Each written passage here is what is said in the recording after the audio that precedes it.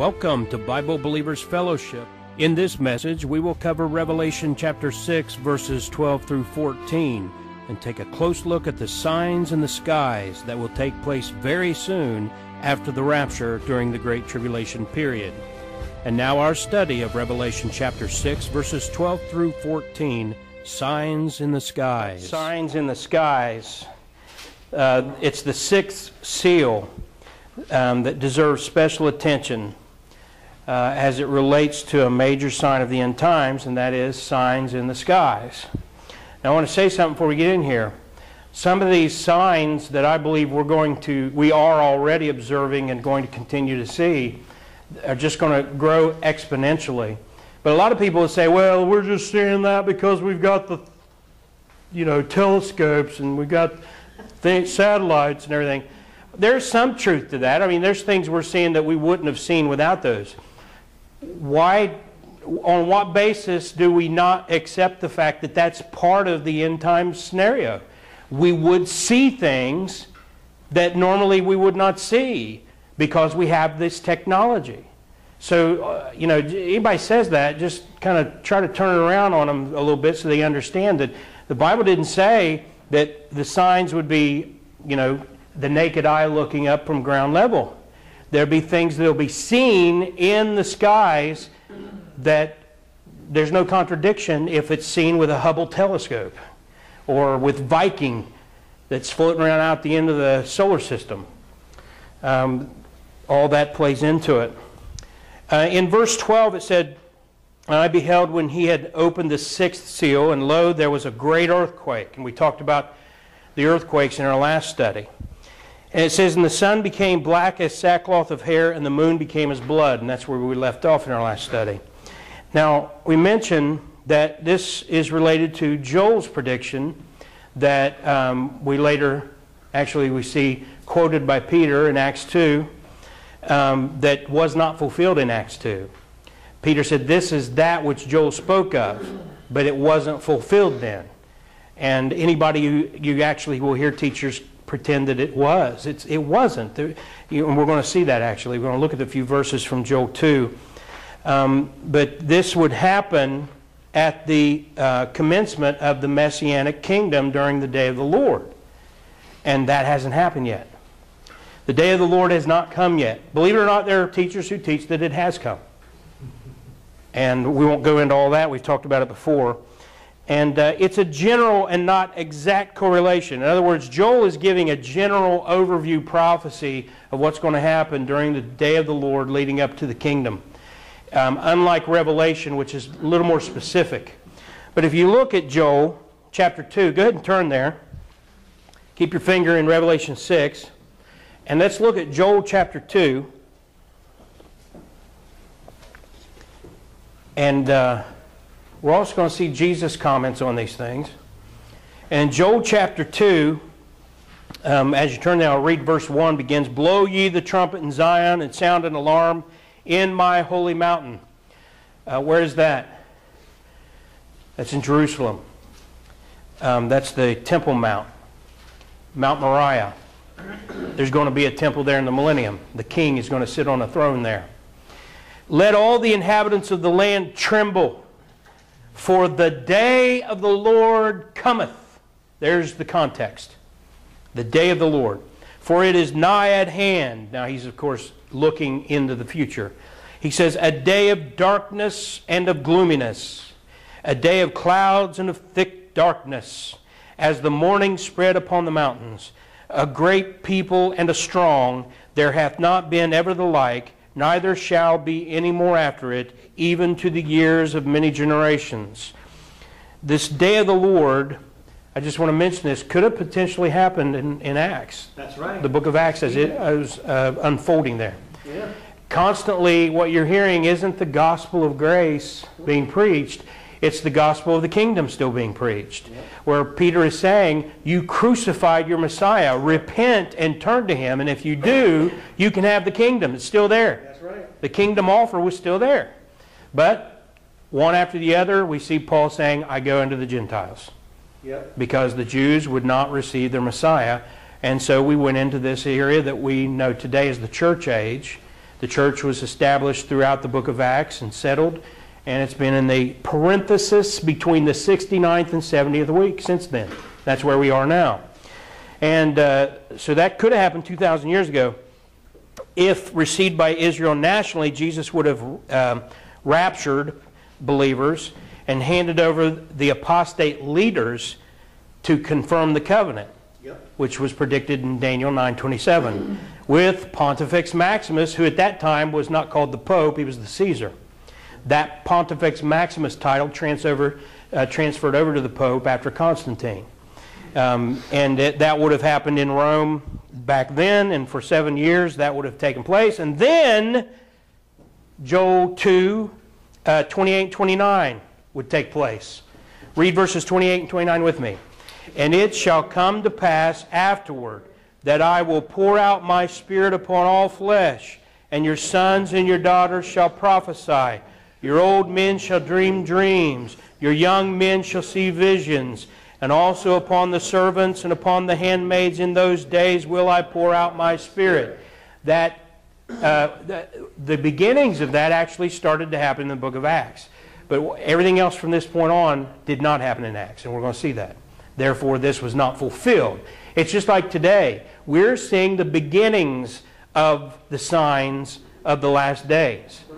But the birth pangs take off, like I said, use the word again, exponentially during the 7-year tribulation, and those lead up to the second coming. But we're starting to see that now. And so the same way in the book of Acts, they saw the initial pouring out of the Holy Spirit in the book of Acts. But listen, folks, by the time the book of Acts closes and through the last few years of Paul's life, no longer was he demonstrating the apostolic signs. He left a friend in Miletus sick because the apostolic signs were the signs of Joel, the Spirit being poured out on the children of Israel, the Jews. We're going to see in our next chapter that this pouring out of the Spirit is specifically, I'm jumping ahead of myself, but it's going to be in Revelation chapter 7. Well, didn't jump too far ahead of myself. That refers to the 144,000 that we're going to study. The 144,000 are 12,000 from the 12 tribes. Those are the sons and daughters that he's talking about. You and I aren't sons and daughters in the context of Scripture. When Joel's talking about sons and daughters, he's talking about the children of Abraham. Amen. The physical seed of Abraham. We are sons and daughters by faith and adoption. But Joel 2 is talking about the actual children of the house of Israel. And so, again, that'll happen during the 70th week. And then, as described in Revelation 6 and 7, Joel 2 describes how after God pours out His Spirit on the 144,000, then He pours out His wrath. So you got a little introduction to the next few chapters in Revelation. After this chapter, we go to Revelation 7. He's going to choose the 144,000, 12,000 of the 12 tribes, pour out His Spirit upon them, and then they're going to go forth and preach the gospel around the world, and they will preach it around the world, and then the end comes. And the end meaning God's wrath. And it's a few years, 3.5 years of intense judgment that's poured out. And that's what will happen then. And that's what's described then in Joel 2, 30 and 31. Joel 2, 30 and 31, read that with me. And I will show wonders in the heavens and in the earth, blood and fire and pillars of smoke. The sun shall be turned into darkness and the moon into blood before the great and the terrible day of the Lord come. That didn't happen in the book of Acts. So we know that when Peter said, this is that which Joel spoke of, he's saying this is the beginnings of what Joel spoke of. If you turn to your Messiah that you crucified, then this will happen. Right. But they didn't, so it didn't, and it hasn't, but it will. Amen? Amen. Amen. Now, it just so happens that Jesus, and I should say other prophets, foretold of these same events in the last days. How many of you have seen the August Perseids? Is that what it's pronounced? The meteor shower. We went a couple years go down into Hocking, where it's nice and dark. We all have this light pollution here. It's hard to see what's going on up there. But we're out in the middle of nowhere in Hocking, just blackness, and then all of a sudden, all these wild, I'd never seen anything like that. I've seen what they call shooting star, a meteor. I've seen that a couple times in my life.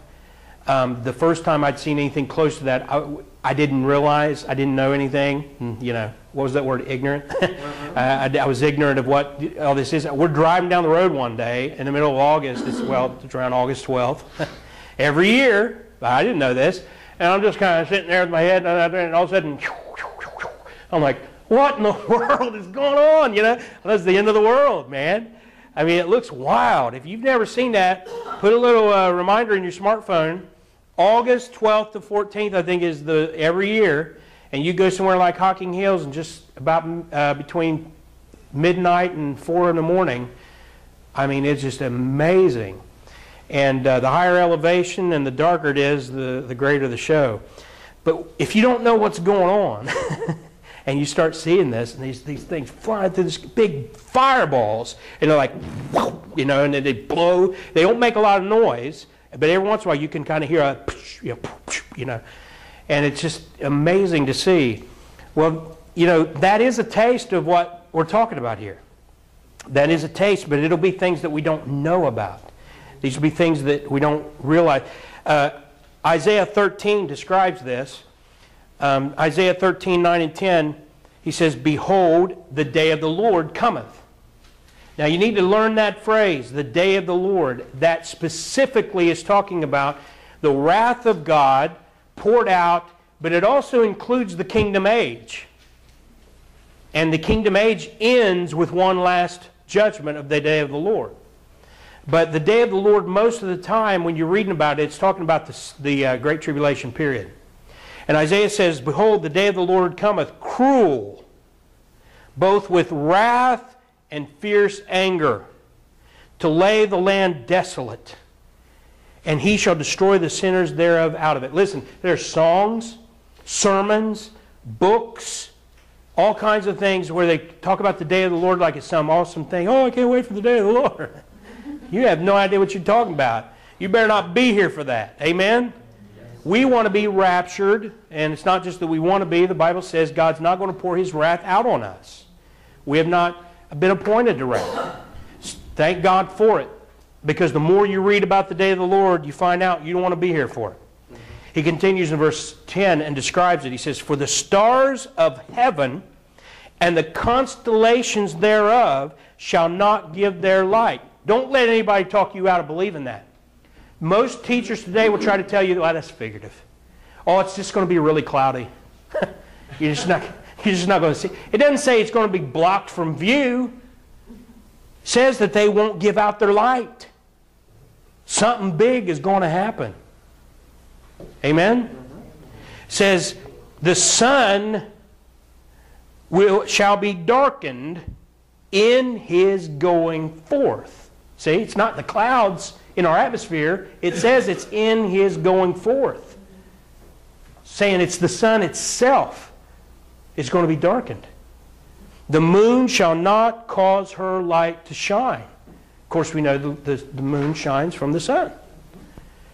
And that is exactly what's going to happen. Don't let anybody talk you out of it.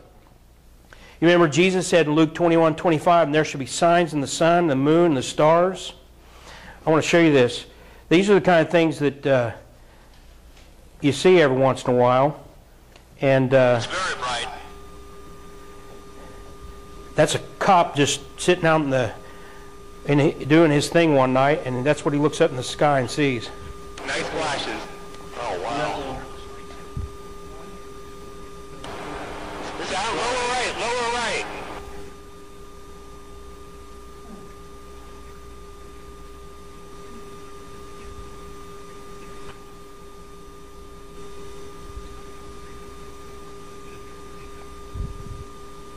Now imagine sitting there eating your donut in your cop car.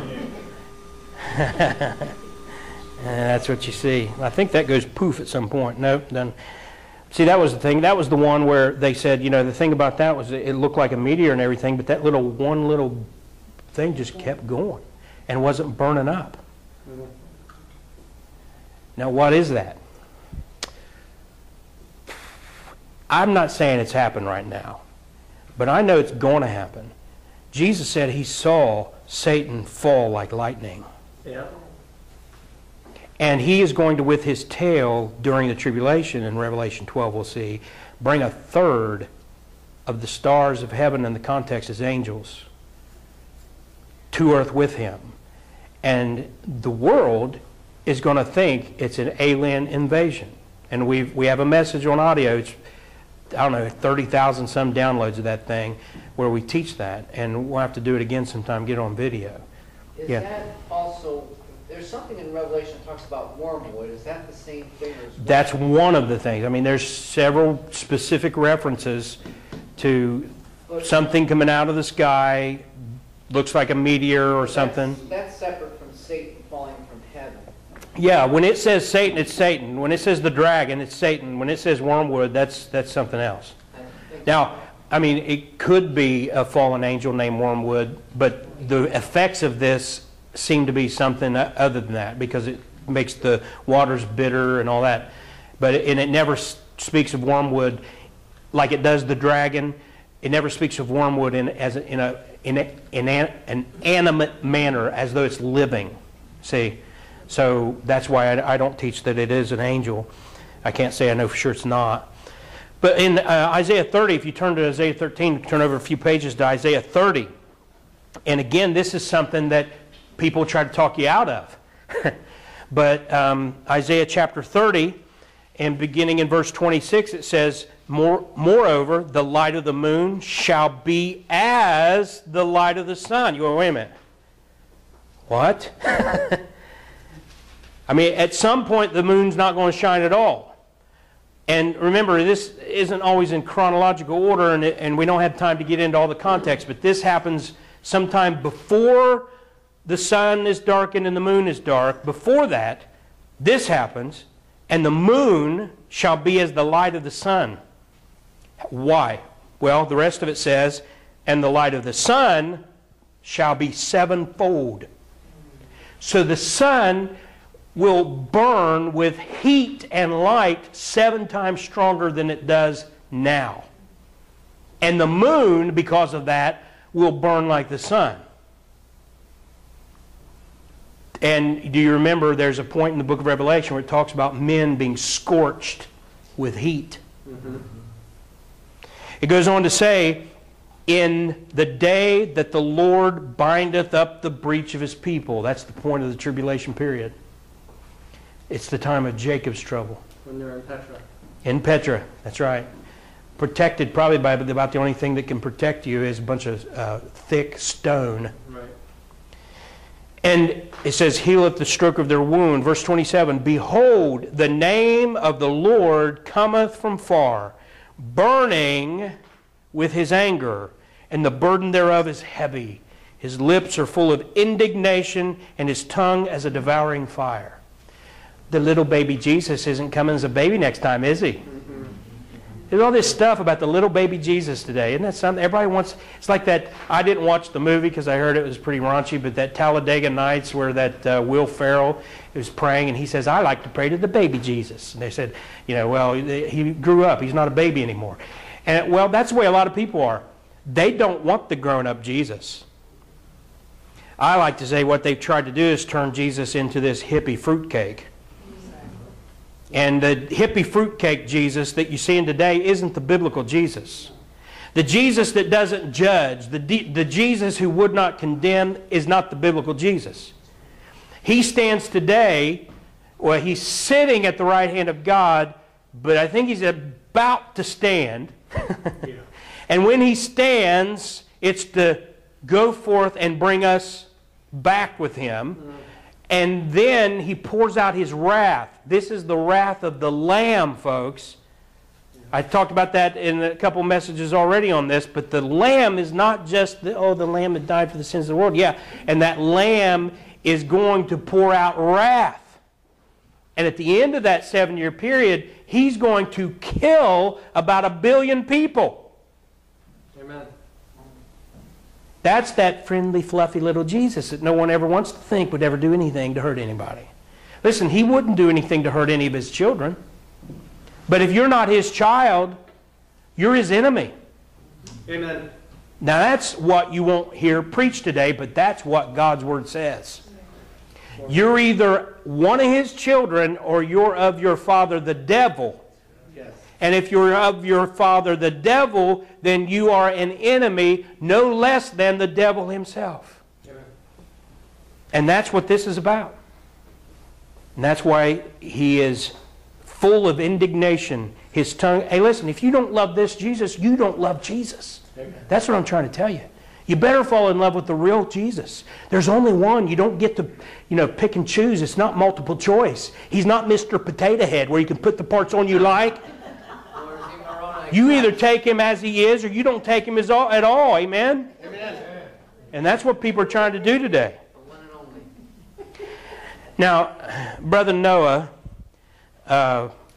said this. He said, we read in Isaiah 13:10 that in the day of the Lord the sun will become dark and the moon likewise.